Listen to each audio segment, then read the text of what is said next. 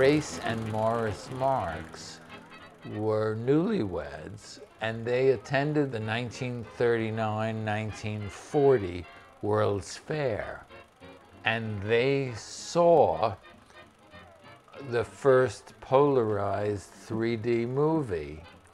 And I like to think that after seeing the first polarized 3D movie, they went home, did what newlyweds do, and 9 months later, I emerged. And that's why I do 3D now.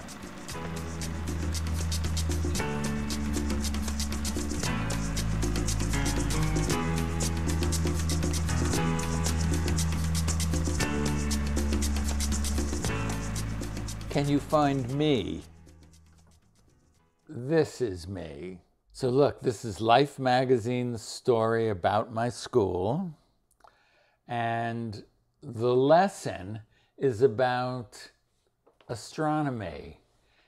I was an astronomy-loving kid, and it was the Hayden Planetarium that I loved.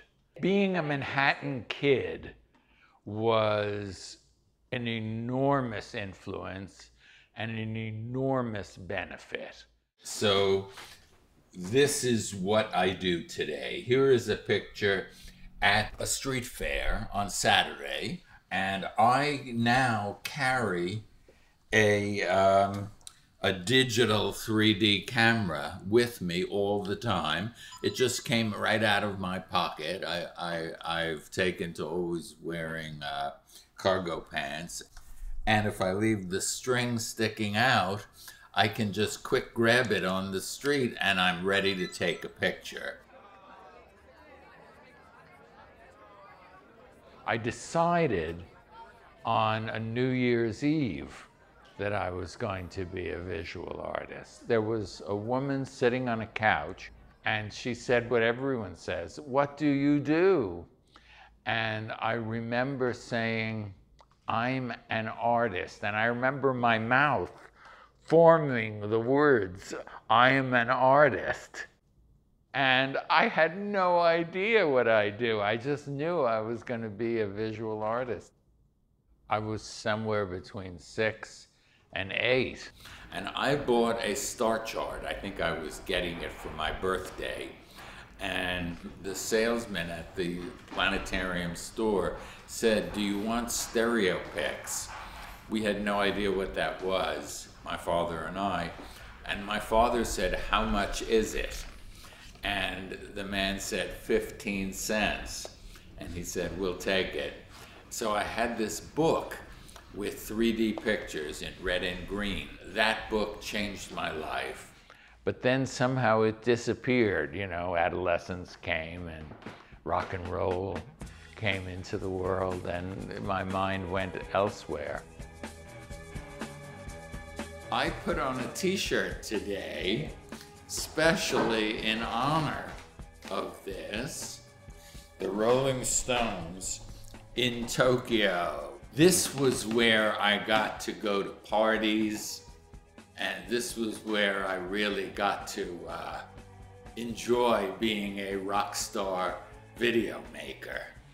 It was '89 that the Rolling Stones had their Steel Wheels tour, and I suddenly had this opportunity to direct 3D music videos.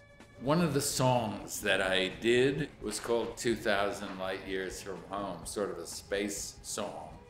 And I bought that projector as an expense when I was making one of the Stones videos.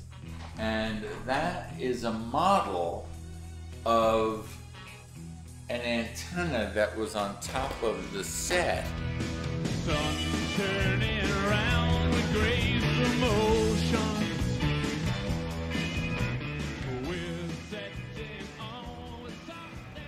The thing that I do most now as my own artwork is I work on my photography in Adobe Photoshop, and then it goes into a keynote presentation.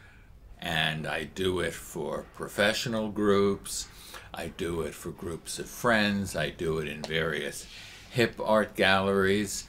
And the elementary school that I had attended, Hunter College Elementary School, they have a program where they bring back alum, and I gave a presentation to first graders. And I showed the first graders all my 3D slides, and they loved it. They went crazy for it. They were oohing and aahing, and they had these glasses on, and they're feeling for the 3D. Why is 3D the thing that I do? That's the question, why? You know, things in our childhood do affect us. In the year 2000, the museum had torn down the old Hayden Planetarium, and they built the spectacular new one. And they had a film festival, and I created a 3D slideshow based on my digital restoration of that 1942 book, Stereopics. And I suddenly realized that I had been influenced by this early book. 3D is a super specialty. It has its own wonderful magic. It will always be one aspect of the image, but it's never everything.